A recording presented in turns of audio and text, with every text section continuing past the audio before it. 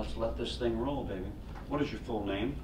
My name is John Michael Zamoiski. Okay. I grew up in Washington, D.C., and I was born in 1952, which makes me a baby boomer.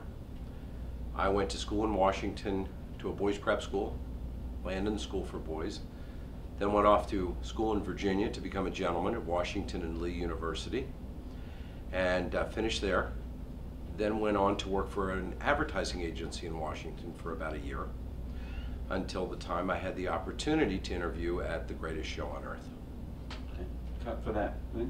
We're going to restate, okay, because we're going to get to that later in more detail, okay? So some of this may be redundant to you. Fine. Okay. How old are you now? I'm 58 years old. We're 58 years young. Okay. And where do you live? I live in New York on Long Island, and I've lived in New York for the last 31 years since Ringling Brothers put me there. Okay. Have you had any other nicknames as an adult? If so, what were they? My nickname throughout my career has just been simply Z. Okay. What is the name on your birth certificate? John Michael Zamoiski is the name on my birth certificate. Okay. When and where were you born? I was born in Washington, D.C., one of those rare people who was actually born there. Okay. And on what day and year? I was born on June 7th, 1952. Okay. Where did you live as a child? I was born in Washington, D.C. and lived there till I was 2 years old. But then we moved to Chevy Chase, Maryland, which was just over the border into Maryland by 1 block. Okay. Would you describe your family as poor, middle class, upper class, or very wealthy? I would say that we were an upper class family, living in a nice neighborhood in a nice little 3-bedroom house. What was your father's occupation? My dad, who came from Baltimore, Maryland, was in the wholesale distributing business. And interestingly, he distributed records. And that was their business from the 1930s. Okay. What was your mother's occupation? My mom, as well as being a homemaker, was also a graphic artist who studied in Pittsburgh and in Philadelphia and worked for department stores doing ads. Okay. And going back to your father's distributing business and records in particular, did your father have any record distribution commercial relationship with Irvin Feld? You know, interestingly, my dad's record distribution business was the reason that I met the Feld family. My family distributed records to the Super Music City store in Washington, D.C., which made it interesting for me because I interacted with the Feld family from the time I was a kid. Okay. What schools have you attended and where were they located? And tell me if they're public or private. Okay. The schools that I... Right. I attended the Landon School for Boys in Bethesda, Maryland from the time I was in 3rd grade wearing a coat and tie through 12th grade, boys prep school. And then went on to Washington and Lee University for my undergraduate work. And then American University for graduate school. Afterwards in a professionals program. Okay. How many years of education have you completed? I like to think of myself as a lifetime learner, but my formal education finished with graduate school. So I went through that point with my MBA program. Okay. And when did you complete your MBA? I completed my MBA program in 1976, just prior to going to work for Ringling Brothers.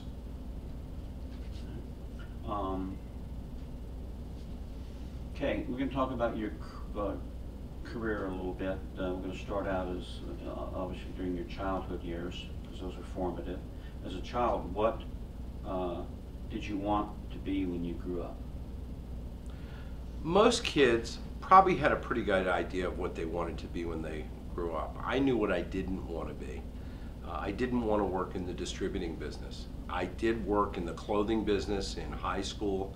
I worked for the New York Times assembling papers in the middle of the night to deliver to different places on the weekends on Saturday night. I drove a truck where I delivered shoes between stores when I was in high school. Through college, I thought that I wanted to be in the broadcasting business. And I started by working behind the mic, and then I realized what I wanted to do was go into the marketing business after college, because I enjoyed much more the writing, the production, and putting the pieces of the puzzle together. Okay. What was your first job? My first job out of college was for an advertising agency. I was a copywriter, and that morphed into being an account executive as well. And interestingly, that's what put me back in touch with the Feld family. I was working for Harmony Hut record stores, where I was the account executive. And the gentleman who I worked for, his name was Stu Schwartz. Stu Schwartz's sister was married to a gentleman named Alan Bloom at Feld Entertainment. Okay. And that would be Susan? Susan Bloom, married to Alan Bloom, was my connection to meet Alan Bloom again as a grown-up. Okay. How did you find out about the job with Ringling Brothers at Feld Entertainment? I was given the opportunity to go to work for Harmony Hut record stores to leave the advertising agency that I was in. And Harmony Hut record stores was owned by Schwartz Brothers Record Distributors. Well, Schwartz Brothers Record Distributors was the competing record distributor to my father's distribution firm. Although I was flattered with the opportunity to go to work for Schwartz Brothers, I told them I couldn't do so. Stu Schwartz said to me, I knew that was going to be the case. There's a job open at my brother-in-law's company, Ringling Brothers and Barnum and Bailey Combined Shows, Inc., and I think that you and Alan Bloom would get along great. I'd like to set up an interview for you. And that's how I walked back in the door at 1015 18th Street, Northwest in Washington, D.C. What was the interview like when you joined Feld? When I went up there to interview, I was very impressed by the surroundings. I went in, I sat down with Alan Bloom, who said to me, "You're Joe's son," because he knew my father. I said, "Yes." He said, "What the hell do you want to do working here?" I said, "I want your job." At which point Alan Bloom got up from his chair, said, "You can have it right now." Is there anything else that you remember about your interview with Alan Bloom? In my interview, Alan asked me a couple of questions. He knew my background from his brother-in-law based on what I had already done. And he said to me, "What do you think you would like to be doing in 5 years?" And I said, I would like to be feeling like what I did made a difference. And he listened, and he said, "In what way?" I said, "I'd like to do things that are measurable." He said, "We're measurable in every way." I said, "I know, and that's the exciting part of it." He said, "You know what? It's worth a shot. Let's see how you do." And that was the end of the interview. What do you remember most about the marketing or the promoter job during your years with the organization? The thing that I remember the most about the marketing job was the independence, the trust that the company put in you to go out there and represent the company and represent the brand. It gave you an incredible amount of both power, and it gave you an incredible amount of confidence to go and do a job. You knew that you could actually make a difference and make an impact.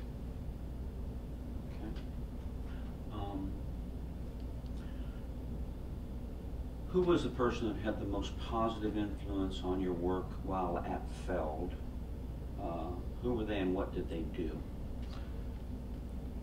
When I was at Feld, probably the most important person who had an influence on me was Irvin Feld. Because Irvin Feld didn't like rules. He liked to make them, he liked to break them. And during the entire 6 years I was there, he encouraged me to take chances. He once said to me, "It's okay to stick your neck out. You are going to get it chopped off once in a while. But all the times that you take the chance and you do something great, takes care of the times that you do get your neck chopped off. So Irvinfeld really did make a difference for me. It has been said that the Ringling promoters laid the foundation for live event marketing in recent years, decades I'll say. Others have said that it should be studied by advertising and marketing students. What was it that you did that was so uniquely special? You know, it's interesting. Most marketing is split up into areas of marketing: advertising, publicity, promotion, media buying, creative. What made the Ringling experience unique was the fact that it was the first case of integrated marketing. You didn't look at it by the piece, you looked at the sum total of what you were doing. What they talk about today, about doing pulsed marketing, what they talk about in strategic alliances, what they talk about in promotion, what they talk about in PR, not only did you look at it from its individual standpoint, what you looked at was how each thing interacted with each other in order to make 1 + 1 not equal 3, but equal 5. That's the basis of good, strong marketing today in a fragmented marketplace. And I don't care what type of a brand that you're marketing, you can learn from the Ringling Brothers experience of that time. Ringling supervisors were mentors, but they were also notoriously tough. What was it like when, you know, you were being trained and working within the group? I had a wonderful experience with the supervisors because the supervisors looked at you and they could tell whether you were actually getting it. Although a lot of people talk about how tough the supervisors were, and I eventually became one of those supervisors, what they really did was they taught you to think in more than one direction. A lot of people talk about how tough they were. I don't think that they were tough. I think they were exacting, and I think they were specific because they understood that this was a system, and if you could learn the system, then you could put it to work for you in the way that you needed. You know, I like to say to people who I hire in my own business when they come out of college, young like I was at that time, I want you to give me 2 years. The first year, you're going to learn what you're doing. The second year, you're going to understand why you're doing it. And I think the supervisors wanted to drill into you, and not more than think it, I know it. They wanted to drill into you what to do first, and eventually you would understand why you were doing it because you would see the results. It's been said that the Ringling promoters were and are a close-knit group that are almost tribal in nature. People have kept in touch over the years and maintained relationships. Has this been your experience? Over the past 35 years, since the day that I joined Ringling Brothers, I have had a close personal and working relationship over the years with so many of our band of brothers and sisters, as you would say. It's a unique bond. As an example, there is another promoter, his name is Joe Gold, and Joe Gold and I will do deals together sometimes. And I can tell you how often we will go into a meeting, not rehearse what we're doing. He'll start a sentence, I'll finish it. I'll start a sentence, he'll finish it. And we look at each other afterwards and we realize that we would each do it exactly the same way had it been complete on our part. There is a brotherhood here. There is an innate trust. And there is an understanding that we know how to get it done like nothing I have ever seen in any industry anywhere.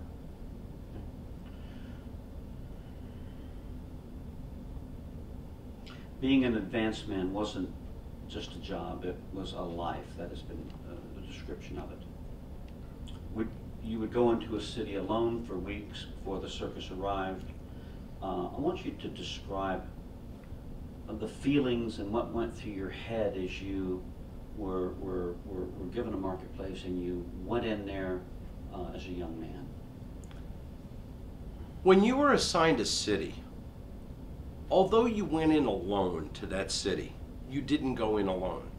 you had an engagement book from the year prior. That's the first thing that you were armed with. And if you did your homework on the city you were going into, and I went to places I had never been in my life.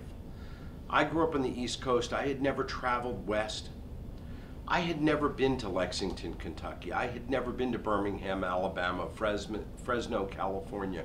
There were places I had never been, but there was a familiarity born out of the fact that you had this book to start you off and get you started. And the process was that you would go into the city, you would make your deal hopefully on a barter basis with a hotel.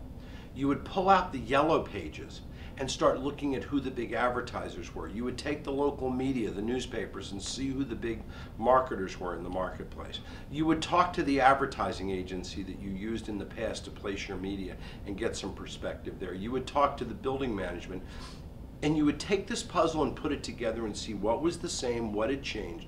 You had this wonderful history that you would look at from the year prior. Or in a new market, you'd have to start from scratch without anything. But what you had is you had a process to work with. And for that, it was an adventure. It was putting the puzzle pieces together. And honestly, it was great. It was empowering. And you knew that you had a brand that was unbelievable. Many of us who were the road promoters were also fans of the show. You had a passion for the product.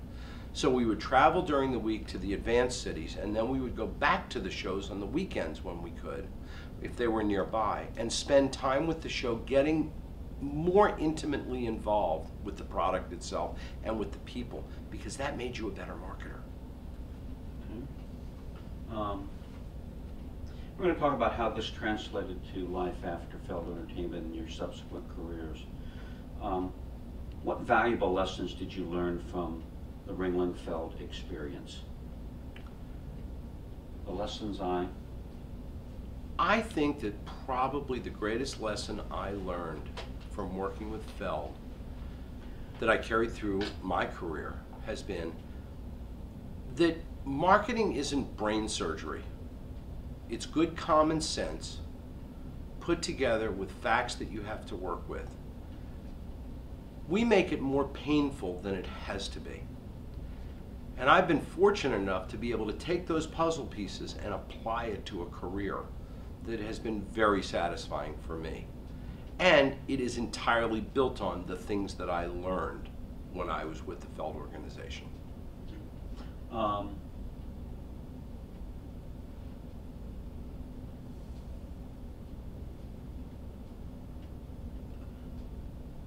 This may be redundant, but I have to ask you this. How did you think the lessons you learned at Feld translated into future benefits or learnings for you? You know, interestingly, what I learned at Feld not only translated for me from a business standpoint, but it also translated for me from an academic standpoint. For 10 years, I taught at NYU in New York City, and I taught a course in sports and entertainment marketing. Once a week, every fall semester. And every lesson I learned from Feld was something I was able to translate into a classroom process that many people are using today that don't even realize that it's actually born from the Feld experience. So the value just keeps on growing for people who are in the marketing business today. Good point. What types of jobs and careers have you had since leaving Feld? And what year was that and all that? Okay. I was with the show from 1976 to 1982. During that time, I took what I learned, I filed it away, and I was lucky enough to be at a very interesting point in our lifetime with the advent of the cable television business.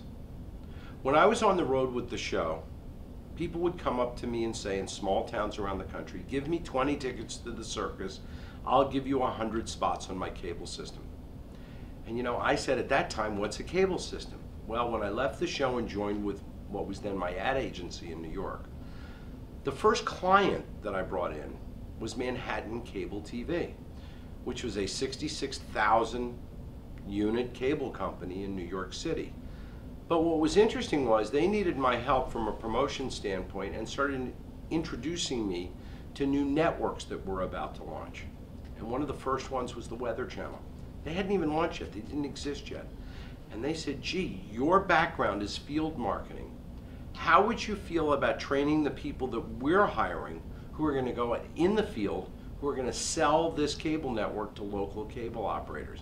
And that was the beginning of a career that has lasted now, since that time, for 28 years.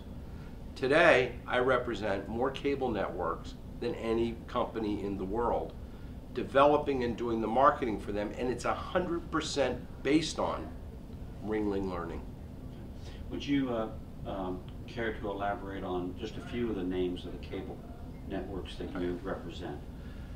I launched the Weather Channel and represented them for 20 years. I launched the Food Network. I launched Cinemax. Today I represent AMC Television, Lifetime Television, A&E, the History Channel, Showtime. I represent TNT for the Turner Networks, Sci-Fi Channel, Mundos in the Hispanic sphere, Sprout Network. I represent the Outdoor Channel, Reels Channel. It's about 14 networks today that I represent, but interestingly, it was written about me once that I had written the marketing strategies, enough marketing strategies to fill a tier in a cable box, but it's all based on Ringling training, every bit of it.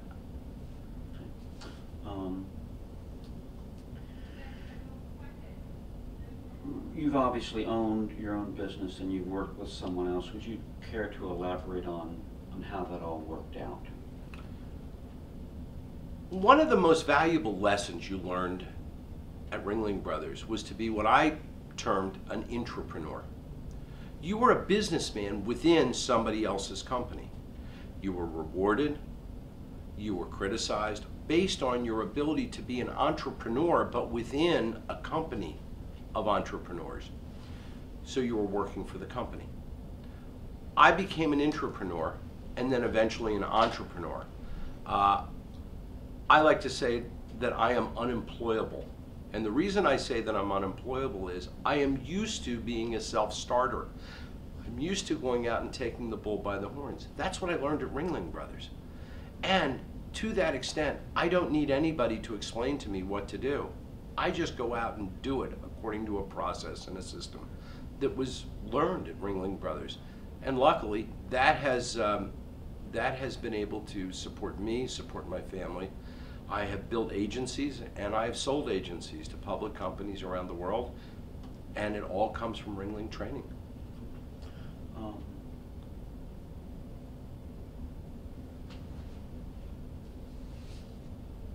How many times would you say you changed your career, or were there permutations of it since you left Feld Entertainment?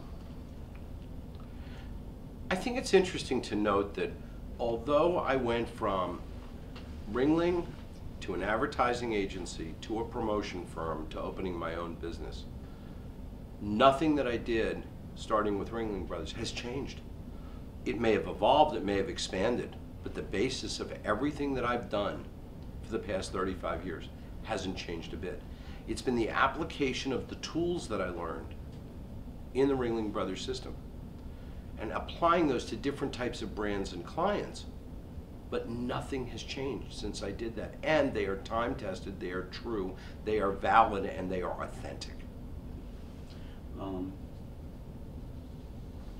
Currently, do you own your own business or do you work for someone else? For the past 17 years, I've owned my own agencies. Although I did sell to another firm, I was only involved in that in what they call an earn-out situation for a year and a half. But I have been a business owner for 17 years. When I left Feld, I spent some time working for other agencies as either a partial owner or as an executive. But for the most part, I've always thought of myself as being in business and being an owner of a business. It makes you think that way. Have you made enough money to live comfortably? I've been very fortunate. I like to think I've been lucky. I like to think I've been smart. But I've been very fortunate in order in my ability to not only support myself but put away money so that my kids are able to get out of college and out of law school and graduate school without having any debt. I have a comfortable living. I've secured my future. Have you won any special awards or prizes during your career, and could you tell us a little bit about them and what are they for? Through the work that I've done both in the marketing industry and the cable industry, I've been very fortunate in winning a shelf full of awards for work that either my company has done or I've done or work we've been involved with. I've won a Peabody Award for work that I did for A&E Television Network. I've won an Emmy Award. I have won over 50 CTAM Mark Awards from the Cable Television Marketing Association. I've won over 100 Reggie Awards from the Promotion Marketing Association.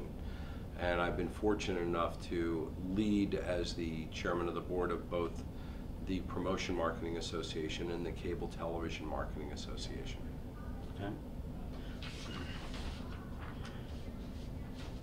Do you remember someone saying something to you that had a big impact on how you lived your life? Who was it and what was it?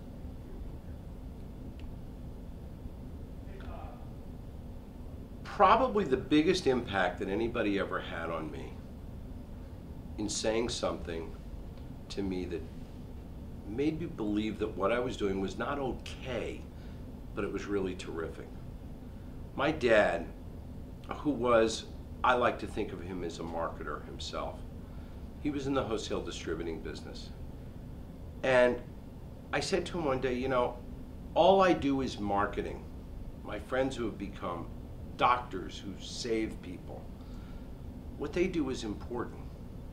And he looked at me and he said, you know what? He said, marketers don't cure cancer, but what they do is they find the words that get people to care enough to donate the money to the causes that will cure cancer. So don't ever think that what you're doing isn't important. And that's probably the one thing that has made me feel that what I do, although it may not be primarily important, some of the things that I can do can have lasting value. What was the happiest event in your experience with Feld? The happiest event for me, because I lived what I did with the shows, was, for me, I came to one of the cities, skip this, can I go back for a second? Okay. Sorry. What was the happiest event in your experience with Feld? The happiest event for me, which was confirmation of being part of not just a company but also a family with Feld, was on my birthday in 1980 in Lexington, Kentucky, where I was doing the work for the show.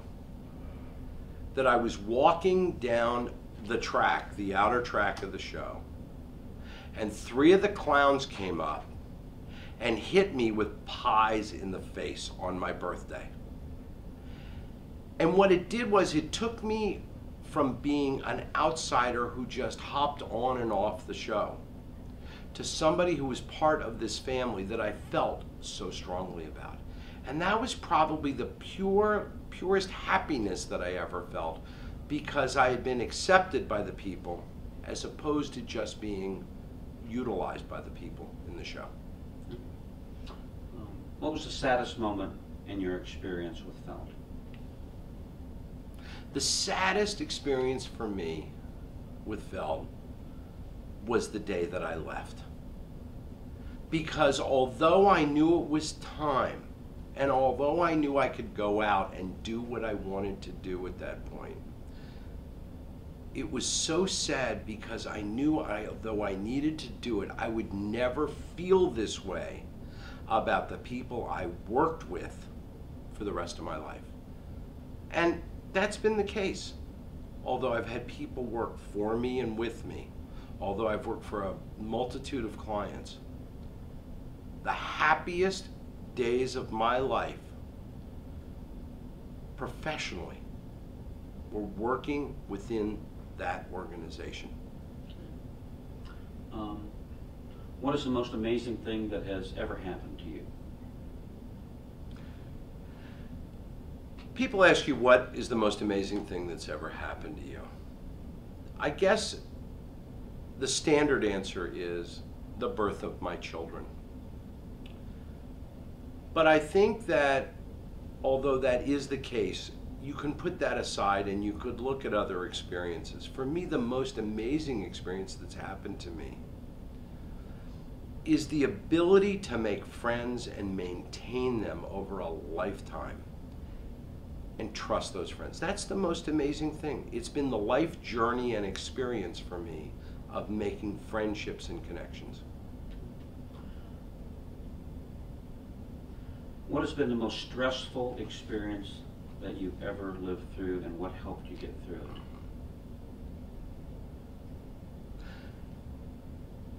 The most stressful experience I ever went through was in 2008 when the market crashed. And during a 2-week period, I lost 35% of the business in my company. And it wasn't stressful from a financial standpoint for me personally. I felt that because we had lost the business and I had to let people go who depended on me, that I had failed them. And I sat down and I cried. I cried for days because I didn't want to let these people go. I felt that I hadn't held up my end of the bargain, which was, as long as you do your job, I will make sure that you're in a safe harbor. And the stress was, I had made a mistake. And the mistake was that I had several clients that represented too much as a percentage of my business. And in losing that business, it made me realize that you can never be that dependent on anybody else. And how I got through it was, I literally put my nose to the grindstone because I had a choice of closing up shop or figuring out a solution. And I put my nose to the grindstone, and today in my business there is no client that represents more than 4% of my company's business, making it pretty much bulletproof unless everybody wakes up the same day and decides to fire me. What advice do you have for your children or your eventual grandchildren? My advice for my kids, my grandkids, and anybody, whether they're family or not, do what you're passionate about and you will be successful. Because passion means that you're not doing a job, you're doing what you love. If you do what you love, you're going to eventually find success in that because it becomes part of you. It's not what you do, it becomes who you are. What I do for a living is who I am. It's as a part of my DNA as anything else about me. So my advice is to my kids, my grandkids is, find something you love and do it. It sustained me and it'll sustain you. Do you have any regrets? People ask me if I have any regrets. I think we all have certain levels of regret. I guess my biggest regret is that I couldn't stay within the Ringling system and do what I wanted to do. I wish I could have, but I needed to move on in order to grow. That's the only regret I have. I regret things that I can't control sometimes. But you really regret the things that you can control, and that's the one regret I have. I regret that I left, but not enough that I shouldn't have done it. If you could go back and change anything, what would it be? If I could change anything, and I guess that question gets asked to a lot of people, I don't think I would. I look back and I've been very, very fortunate. I wouldn't change a thing about my career, about my family, about my life, because I feel that everything is a building and a growing experience. Thank you very much. This has been the oral history of John Zamoiski, taken on I believe the 12th day of February 2011.